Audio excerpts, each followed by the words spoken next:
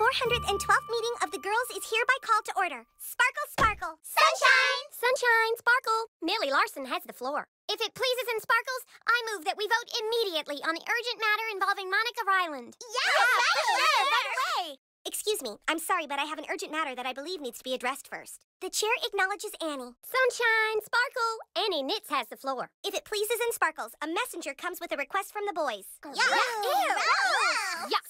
What request do the boys ask of us? He doesn't really talk. That's hot.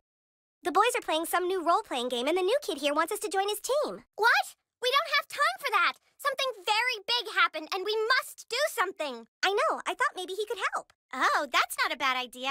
I glitter Annie's idea. Sunshine Sparkle, a motion has been glittered to have the new kid help with Monica Ryland. All right, new kid, look. There are terrible rumors going around town that our good friend Allie Nelson was spotted at the abortion clinic.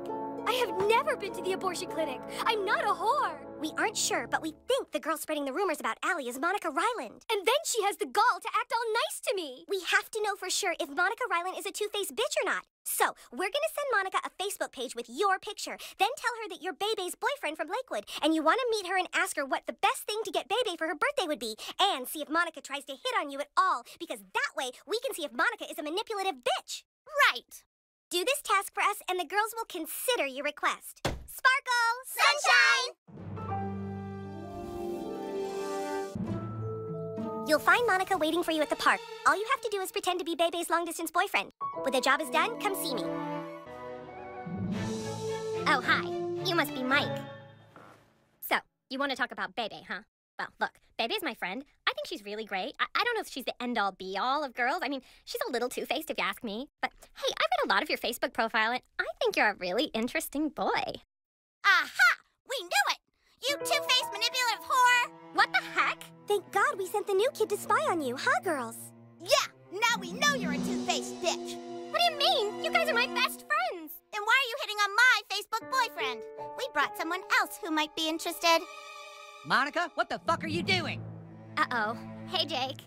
Have fun, you two-faced skank. Guys, wait, please, come back! What's the big idea trying to fuck my girlfriend?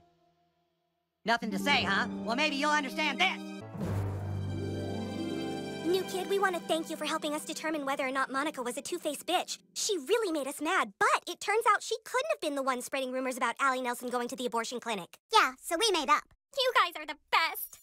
You see, the thing is, Heidi Turner was supposed to put on the Facebook page that you were Bebe's boyfriend, but she didn't. Because Heidi Turner is a two-faced bitch who says she likes me, then tries to stab me in the back.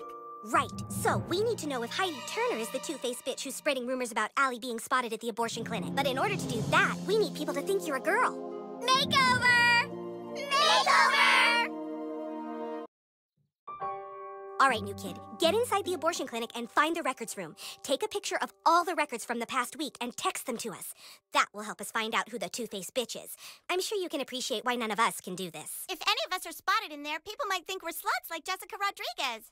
Hey, guys. Hey, Jessie! Hi! Hey, Jessie! What's up? What are you up to? Oh, nothing. Just finding out which of our friends is a two-faced bitch. Cool. We'll see you around. Awesome. Skank.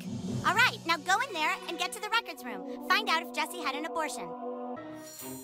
New kid, the girls are very thankful for you texting us the abortion records. We are one step away from finding out which girl among us is a two-faced bitch. Unfortunately, the record keeper at the abortion clinic is from Paris, and so everything is written in French. Whoever this two-faced skank is thinks she can outsmart us. We want to help you and the boys play your game, but we just can't have a two-faced bitch out there on the loose. Just get these documents translated for us, and we promise we will join your army. Sparkle! Sunshine! See, right here it says that 5 women were at the clinic that day. And right there it says Nancy Turner, 3:30 p.m. That's Heidi's mom! So Heidi Turner was the two-faced bitch. The evidence is irrefutable. Thanks, new kid. We now know it was Heidi Turner all along who was spreading the rumors. Freaking whore! Two-faced butt rag! Fuck Heidi Turner and her fucking two-faced ass! But Heidi's really sorry, so we're deciding to forgive her. I love you guys so much. We love you too, Heidi! Yay! You serve the girls well, new kid, so you have our services. Tell the boys we will play their game. Sparkle! Sunshine!